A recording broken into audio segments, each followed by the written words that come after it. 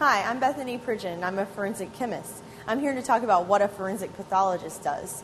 In order to become a forensic pathologist, you need to become a physician first. Then, once you have your medical license, either from an osteopathy school or a medical school, you can pursue a residency in pathology or forensic pathology.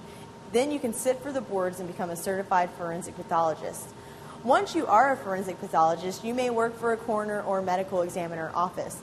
In this office, you will determine the cause and manner of a variety of types of deaths. Primarily, you'll investigate sudden, suspicious, or unnatural deaths. Once you have a death come into the office, then the first thing most forensic pathologists will do is identify history about the death and how it might have occurred. Then, you will often try to gain information on the deceased's medical history. Once you have some of that information, you will perform an autopsy, which involves the external and internal examination of the body.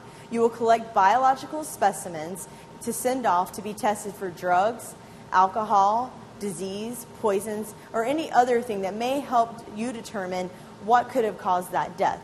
Once you receive all of that information back into your office, you will correlate that information and try to see if those results can help determine what is the cause and manner of the death. In addition to the work that you will do in the office and in the laboratory, you can be expected to be called by subpoena to court or other legal proceedings in order to explain your findings and explain how those results led you to the conclusion that you made. These are just some examples of what a forensic pathologist would do.